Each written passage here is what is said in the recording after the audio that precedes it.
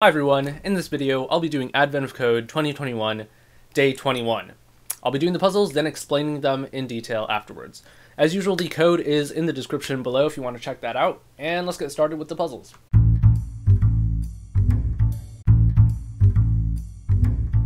Alright, time to explain the puzzles.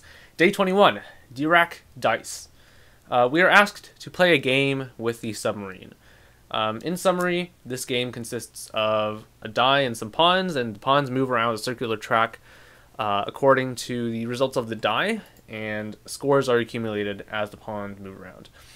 For part one, the die is deterministic, so we need to find the ending state of the game and do some computation on it. Hopefully you read the puzzle. It's kind of confusing if you haven't, so I'm sure you have. For part one, here's how I did it. I made a bunch of classes basically. So we have a player class which keeps track of the score and the position of a player. We have this function here to advance the player a certain number of steps according to a die. So given a die, advance the player. We also have this function to detect whether the player is winning. If you would like to see this code, it's in the GitHub repository, so don't worry if you don't have all this down right now.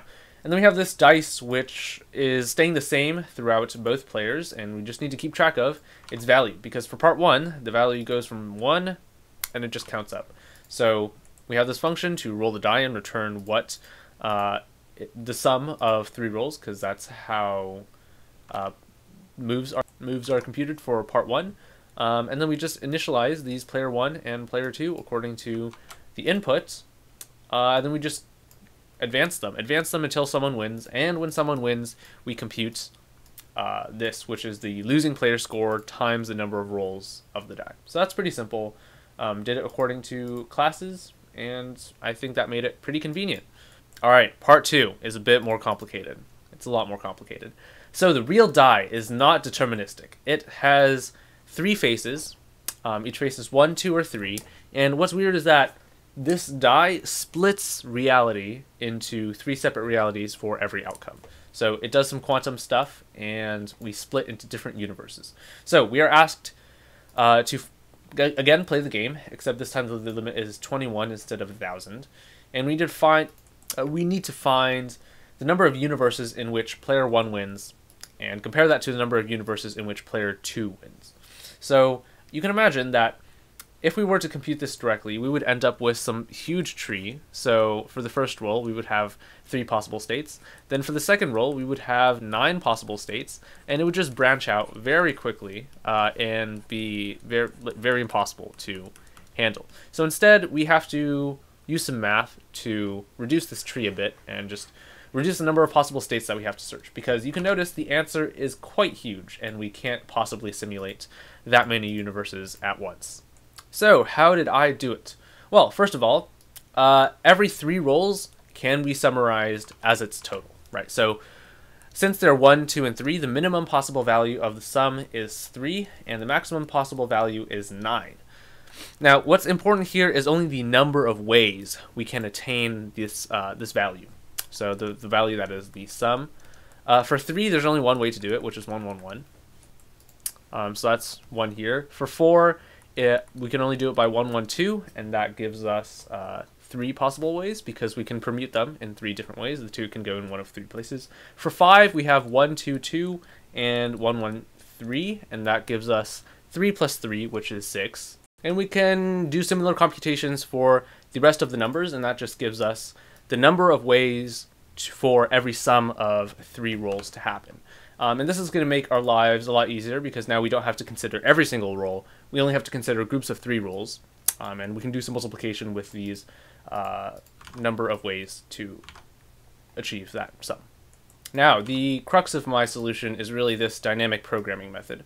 Dynamic programming, if you're not familiar with it, is basically a way to use recursion, except we don't have to compute redundant values. So, for example, if we've computed the answer for a case before, then we don't have to redo that computation. We store it in memory, and we can just access it later in what's called a cache. So in Python, there's this really handy method, this really handy thing. It's called LRU cache, and it caches results of a function so long as it's hashable. So anyway, I have this function that takes in a position, a score, a turn, and an initial position. And this is the question the function is asking. How many ways are there to attain the given score in the given number of moves landing on a given position starting at a given position? This function is going to be useful. I'll explain why it's useful, and then I'll go into actually what this function is doing on the inside. So let's just assume this function works, and we know how to find the number of ways to attain a score given all this starting information. Now, here's the fun bit. We are going to use a little bit of brute force here. So we are going to consider, for every possible number of moves in which player 1 wins, and for every possible score that player 1 wins with, how many possible ways are there for player 2 to do the same number of moves, except -1 because player 1 goes first, with a losing score, so a score of less than 21. How many ways are there to do this? And we multiply these two values together, and that gives us the total number of ways in which player 1 wins with n moves and a score of s. Because we need to find the number of ways that player 1 wins, first of all, but we also need to consider what player 2 does. So we need to multiply those two together, and hopefully you see why this is true. So if we imagine that every turn consists of a move by player 1 and a move by player 2, then just considering player 1, that's maybe this top row over here, these ending scores and positions, right? We also need to consider positions. We're sort of computing the number of ways in which player 1 wins up here, and then doing the same, computing the number of ways in which player 2 loses down here. And we're going to repeat this for every possible number of moves, every possible winning score, and every possible every possible ending position for player 1. And we're going to do the same for player 2, except same number of moves, -1, and a losing score, so player 2 cannot have attained a score of 21 or more, and we also need the final position of player 2. So we're going to loop through all of these using these 5 nested for loops, considering every possible ending configuration, and then we're going to compute the number of ways in which that ending configuration can be attained. And again, we're using this multiplication because player 1 and player 2 are essentially independent in their moves. And then we're going to do the same for player 2. How many ways are there for player 2 to win in a given number of moves, or an ending position and a score, and multiply that by the number of ways player 1 can lose.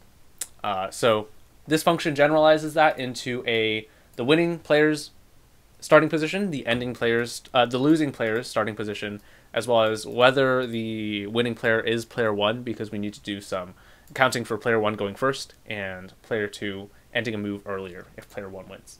So yeah, we do some brute force, assuming that this function works, just considering all possible ending configurations and seeing in how many player 1 and player 2 win. Now, how do we actually do this function? How do we answer this question that we had earlier? Well, we are going to use recursion. We're going to find all the possible ways to do something, which you might think is slow, but again, we're using this memoization, so it'll actually be pretty fast. So let's do some casework. We are ending in a given position, right? So we have the circle. Let's do an example. Suppose we're ending in position 8 with a score of 13, all right? And our starting position is 5, and we have 1 move. So starting in 5, how many ways are there to end at 8 with a score of 13? So we're going to consider everything that could have happened leading up to this final move ending at 8. We could have rolled a 3, a 4, a 5, or all the way to a 9 as our last roll, considering roll as groups of 3, because remember our work earlier, deducing the number of ways for every sum to occur. These are the possibilities.